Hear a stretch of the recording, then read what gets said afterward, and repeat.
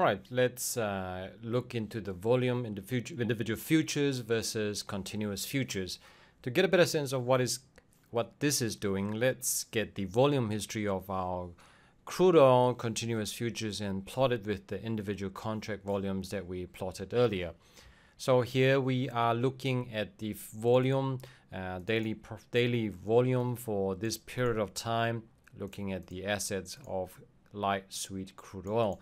We store all of these into CL continuous volume and we import pandas. We concatenate this CL consecutive contract volume. Recall earlier we were looking at 6 contracts. These are the consecutive contract volume. And now we have just downloaded the CL continuous volume and we have combined them and concatenate them into one pandas data frame so we can actually plot those two together. This is the chart that's being rendered. If you recall, the earlier chart looks something like this. Just remember, this is what this skyline looks like. In essence, what we have is the previous skyline, but the difference now is that the continuous volume or the continuous futures volume is being overlaid on top of the previous skyline of the consecutive futures contract. The dark or the black dashed line is the continuous futures, and you notice that they actually overlay on top of each other with the exception of this portion here, which is highlighted a little later. So from this plot, we see that the volume for the CL continuous futures is essentially the skyline of the individual contract volumes. Note that there are some points where this looks a little bit off, most notably in the transition from CLK16 to CLM16 between April and May, which is this period here and this exact spot that we were referring to earlier. This is because the rows are currently computed daily using only the previous day's volume to avoid a look-ahead bias. We're going to look at pricing now, comparing between the consecutive futures contract pricings against the continuous futures contract pricing. So remember what the consecutive futures contracts is. These are the individual future contracts. We haven't adjusted the price. We haven't made any adjustment at all, whereby the continuous futures is zipped up, or rather we zipped up the 6 consecutive futures contract together relative to the current active futures. Okay, so plotting the pricing data for consecutive contracts over a 7-month span is a little bit tricky because at the start we have prices for all 7 contracts and it's quite hard to visualize. Let's just plot it, and you can see that is rather difficult to actually visualize. Okay, so because they all concurrently running together.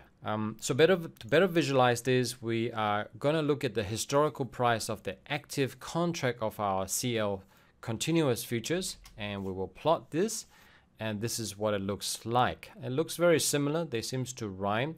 This represents the price of the underlying commodity CL on the most actively traded contract, much easier to look at.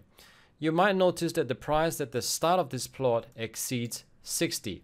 Okay, notice this part. But when we plot the individual contracts, it barely made it above 50. Why is that? This is because the historical price is getting adjusted for jumps between contracts. So let's just come back up here to compare. These are the so-called individual unadjusted price of the futures contract. And notice that it never went above 60. It just went above 50. But the continuous went above 60. Okay, so the best way to explain this is to plot the price history of the unadjusted continuous futures. So we're gonna now pull up the continuous futures, but the adjustment is none. Okay, whereby the earlier we use MUL. Again, we download the histories and store it into the continuous futures, but this is unadjusted. And we'll plot that. and this is what it looks like. If it's unadjusted, notice that the price never went above 60. Okay, still a little bit hard to tell what's going on. Let's see if we can make it a little bit more obvious by plotting the active contracts separately. So we're going to plot them separately, the contracts itself and the price itself. So these are the unadjusted. Having plot this, now you can actually visualize where the breaks between the so-called futures contracts from month to month are. The increase in price when jumping from one contract is not to be considered an increase in value in the future. So basically, jump from here to here is actually not an increase in futures. Instead, it is associated with the carrying cost of the underlying commodity. If you consider this is crude oil, it's rather difficult to store this. There will always be a cost associated with storing crude oil. Hence, there is actually a premium from the current month to the next month. That's the cost of the holding the so-called inventory.